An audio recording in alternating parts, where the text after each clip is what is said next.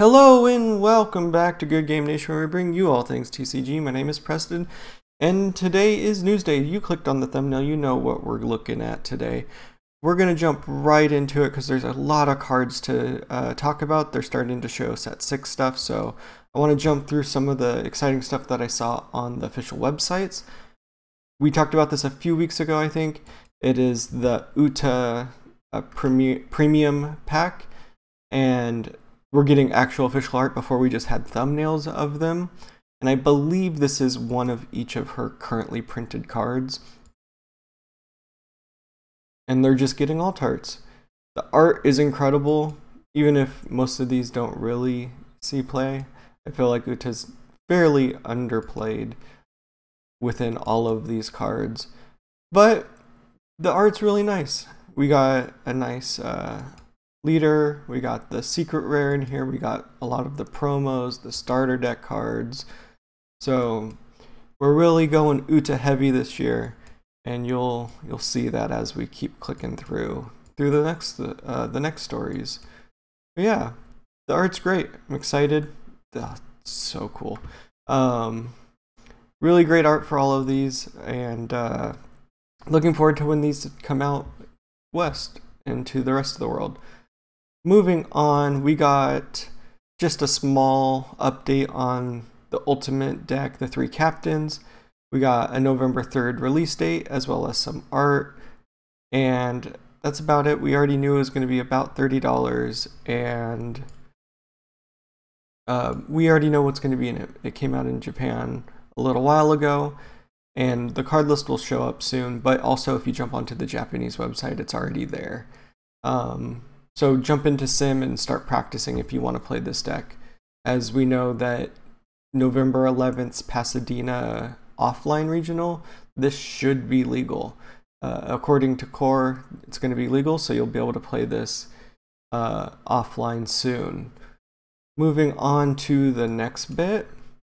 First year anniversary tournament is coming December 8th to December 29th, and this has a lot of the same feelings as a pre-release tournament.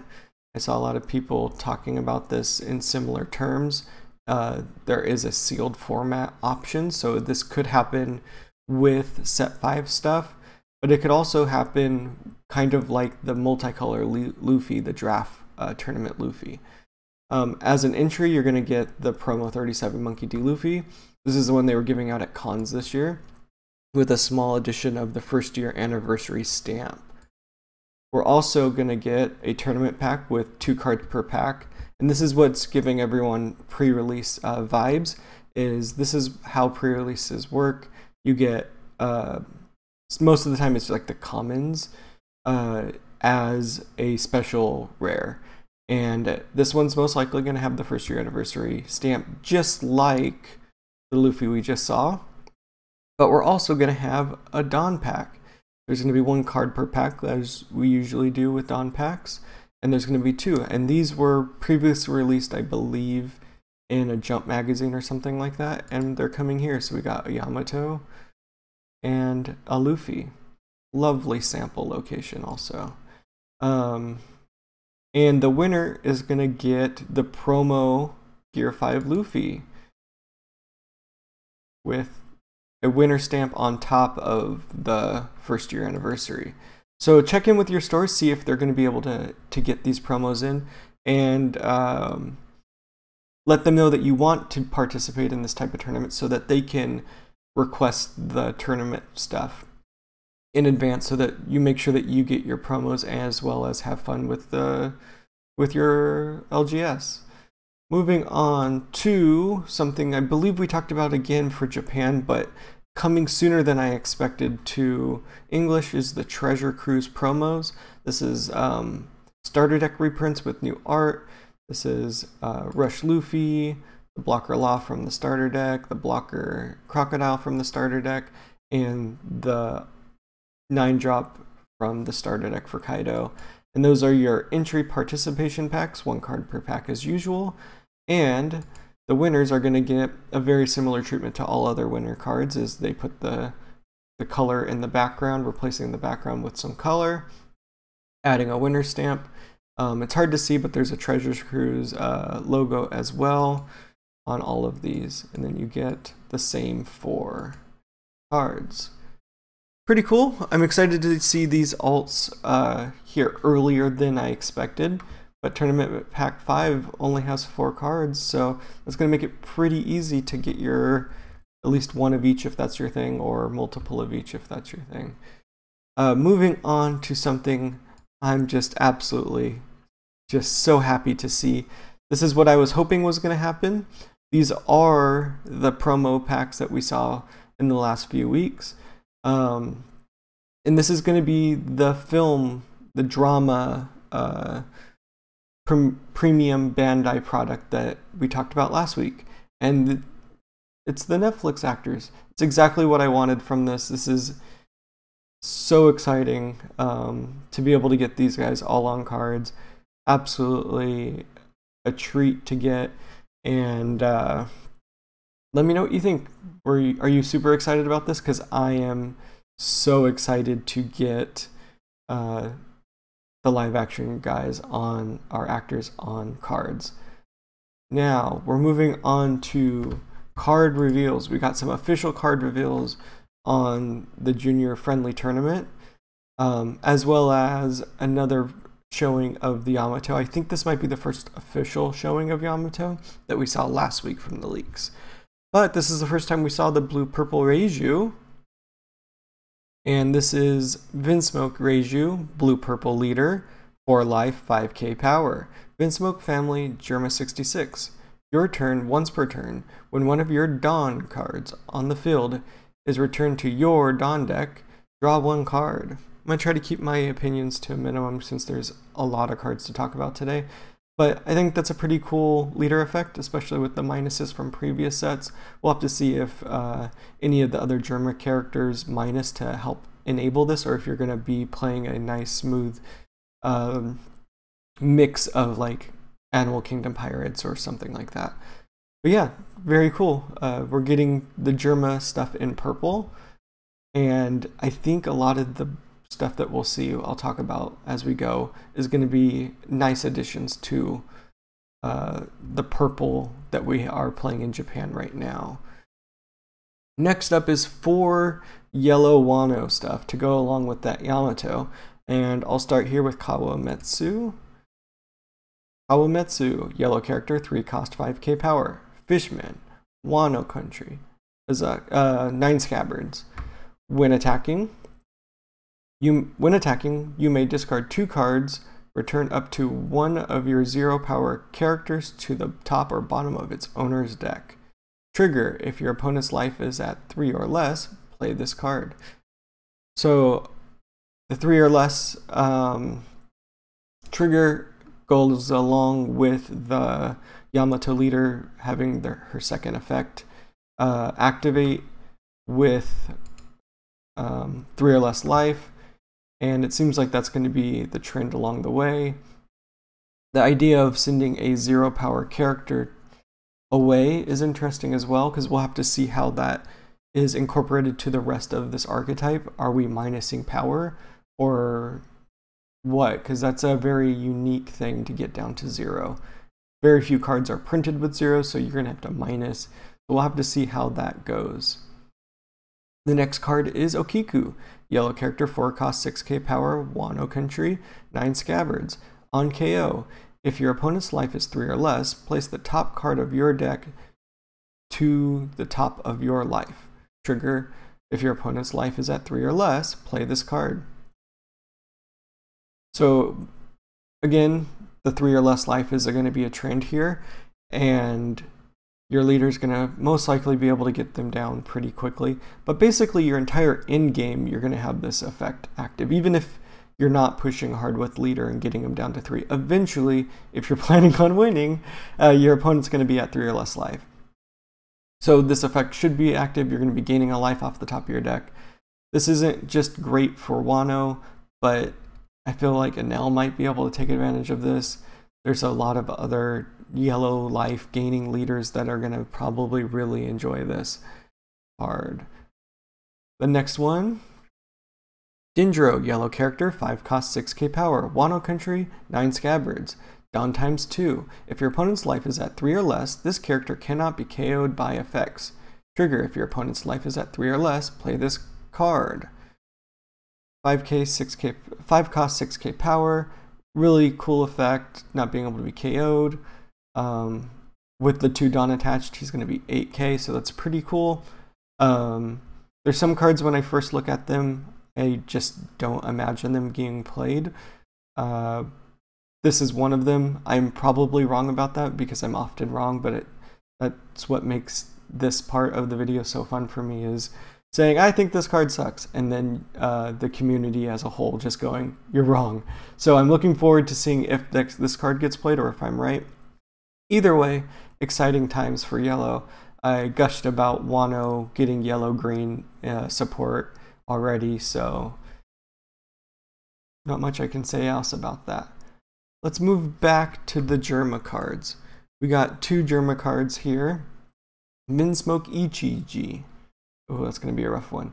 Purple character, 4 cost 4k power. Counter 1k. Vinsmoke family, Germa 66. Activate main. Dawn -1. You may trash this character. If your leader has Germa 66 type, you may play up to 1 cost 7 Vinsmoke TCG from your hand or trash. That's pretty cool. I think this is a great transition to what was leaked earlier this week that we'll get to very shortly.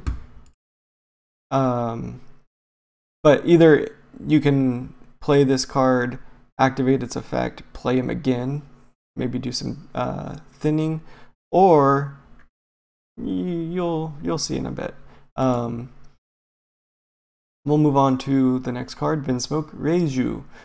Purple character, 2 cost 2k power. Counter 1k. Vinsmoke family, Germa 66. Activate main, Dawn -1. You may trash this character. If your leader has the Germa 66 type, you may play up to 1 4 cost Vinsmoke Reiju from your hand or trash. Again, it's a bring a card from the trash, which is new. I didn't think about that with TCG, is bringing cards back from the trash, which is cool.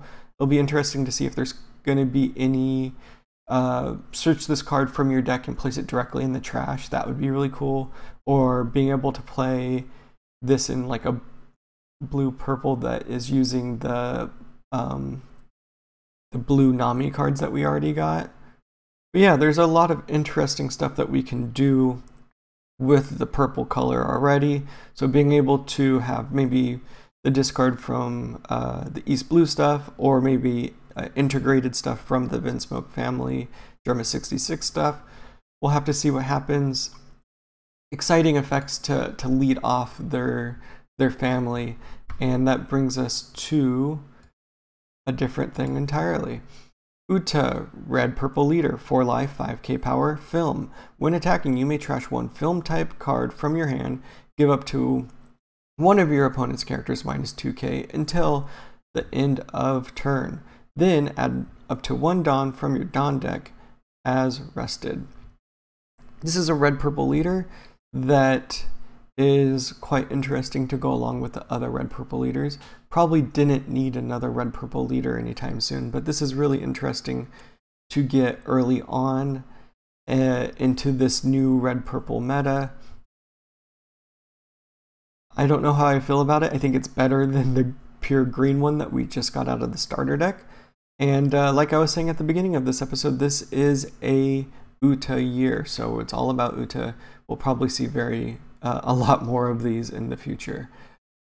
Jumping back into Germa 66, these were leaked earlier in the week before the live stream, and these are the cards that I was alluding to with the last 2 siblings. Vinsmoke Reiju, purple character, 4 cost 5k power. Vinsmoke family, Germa 66. On play, if you have less Dawn on your field than your opponent, and if you have 5 or less cards in your hand, draw 2 cards. Counter 1k. So this is what I was talking about. The previous cards are leveling up or going into raid suit mode. with these cards. So the next few cards are the rest of the siblings, and they each have their own type of effect. I'm excited to see how they're going to be utilized, and really excited to see if there's anything that is going to really enable this deck to speed up by maybe sending these cards to the trash. Okay, the next one is ecited. Let me find his effect here. Okay, Vinsmoke ecited. Purple character, 7 cost, 7k power, Vinsmoke family, Germa 66. On play, if you have less Dawn on your field than your opponent, give up to one of your opponent's characters minus 2k power for this turn, and this character gains Rush. Pretty cool. If you're able to combo this into maybe a turn 2 of the first card we saw, the non-raid suit version, -1 Dawn, play this on turn 2, and then gain Rush, because you should have less Dawn as your opponent, since you just minused for playing this card from your other ecited. Or you could just go first and you have less cards on your side of the field. Anyways, there's some interesting things you'll have to play through while you're testing to figure out how to best optimize the Germa stuff. But I think it's pretty cool. I think this could be super fast and really scary as we go forward. The next one is Vinsmoke Niji. Purple character, 5 cost, 6k power, Vinsmoke family, Germa 66. On play, if you have less Dawn on your field than your opponent, choose up to one of the following. KO up to one of your opponent's characters with a cost of 2 or less, or return up to one of your opponent's characters with a cost 4 or less to the owner's hand, 1k counter. We didn't see the non-rate suit version of Niji, but we can assume it's the exact same thing. -1 Dawn, play a 5 or less Niji from your hand or trash, and then get to use one of its effects because you most likely have less Dawn. And then the effect is pretty good. I think we've been seeing this a little bit more often, where you get a choice of KOing or returning to hand, which is a nice way to power creep through new sets, is just give them more options. It's interesting. We're going to have to see how this is played. I can imagine some of these cards getting integrated into the purple Luffy. The only problem there is purple Luffy is just straight ramp, so it's getting to more Dawn too fast, I think, so it might not vibe too well, but we'll have to see what happens. And the last card we have here is Yonju. Vinsmoke Yonju, purple character, 4 cost, 5k power, Vinsmoke family, Germa 66. If you have less Dawn on your field than your opponent, this character has 1000 power. So it becomes a 6k if you have less Dawn. It's a blocker, so that is probably pretty hard to get that plus 1000 on your opponent's turn, unless it's a very dramatic spin where you're minusing constantly. Maybe in game it gets even better, but on their turn they're going to gain 2 Dawn, so I guess it actually is easier than I originally thought. You should be able to always have this active, because when they go onto their turn they gain 2, they should be above you anyways. Like, almost no occasions that they should be lower than you at that point. So you should always have a 6k blocker at 4 cost with this character. Pretty interesting. Again, really interested to seeing how this integrates into other purple decks, especially with purple being quite oppressive in this set 5 meta. We'll have to see how these cards get integrated, or just if this new purple-blue ratio is going to take over. I think it's a really interesting new archetype. We'll have to see how it goes. I wanted to make this quick, but there's like 11 cards to talk about, so that's what it ended up being. Thank you all for being here. If you're still here, make sure you do all of the YouTube things, like, comment, subscribe, and thank you for coming by and watching the news with me today. Peace.